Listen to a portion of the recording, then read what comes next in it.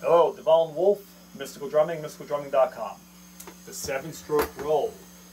Please watch our previous videos we have here for free on how to do the 7-stroke, how to do a roll in general, also how we incorporate the martial arts into the drums, and get some of the basics down before you start doing this, please. Okay, so when you do the 7-stroke roll, you'll be doing it in an easier fashion, and you'll pick stuff a lot faster. So a roll, some basics again. Remember, it's an allowed bounce. The stick tip and the head of the drum is designed to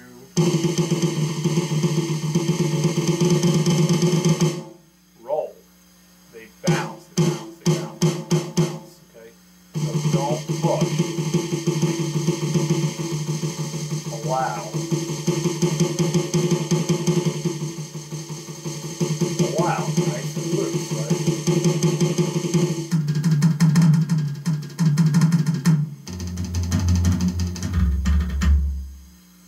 You want to do a fill. It's a lot more interesting than 1 E and a 2 E and a 3 and a 4 and a 1, right? Get the idea? Yeah. Okay, so 7-stroke roll. Why 7 strokes? Why is it called 7-stroke roll? The name tells you what it is. It has 7 strokes. So if we don't play it as a roll, doing left-hand lead, we have 1, 2, 3, 4, 5, 6, 7. They're not actually strokes. They are mostly rolls except for the last one. So it's roll, which is 2, another roll, which is 4, another roll, which is 6, and the last one, which is 7. And I have very bad math. However, music never gets above 3rd grade math, so that's good for people like me who can't do math. Okay, checkbooks and balancing all stuff, not happening. Okay, so they're gonna drop my ass in the ground way before I get that crap down.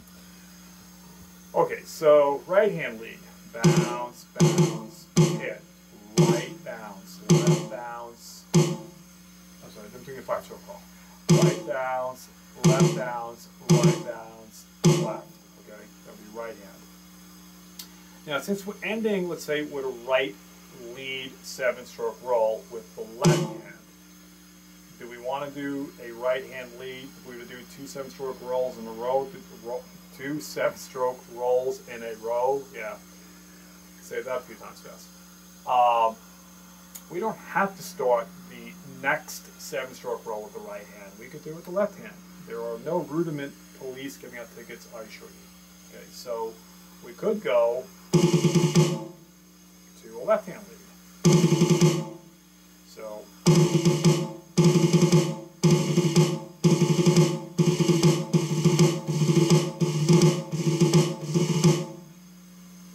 or keep them all right hand.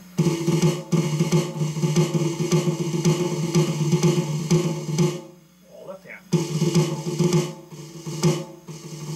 Make them staccato. Broken, break them up. Instead of keeping them in one linear line, such as.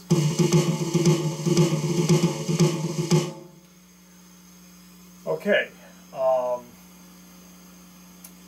The idea is to keep fluidity in the 7-stroke rolls. So it's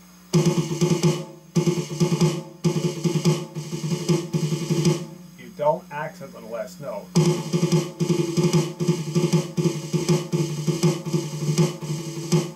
Yes, you will hear that last note. It sounds like an accent, but it's not. It's sticks stay even. Da da da da da da da. Not da. You could accent on the last one. What you're doing is da da da da da da snap. Please look at our videos on how to accent properly. Okay? So da da da da da da da snap.